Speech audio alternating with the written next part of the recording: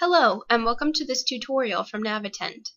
In this screencast, we'll look at custom shortcut replacements in Word. Let's get started. Open Word and go to File, Options. When the Options box opens, click Proofing, AutoCorrect Options.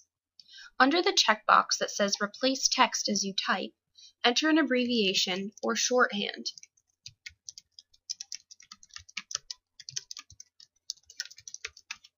Then enter the fully extended meaning of that abbreviation. Click Add, OK. Click OK again. Test out your abbreviation by typing it and pressing the spacebar. The full version will automatically replace it. If you ever want to use the abbreviation instead, press backspace and click the small blue rectangle at the beginning of the word or phrase. Then choose Change Back to your abbreviation, in this case, USA. If you have an unanswered technical question that you would like to see appear in an upcoming issue, feel free to email it to social@navittend.com. With that, we reach the conclusion of the screencast. You can watch previous issues or subscribe to receive new issues via email on our website. The link is below. Have a great week.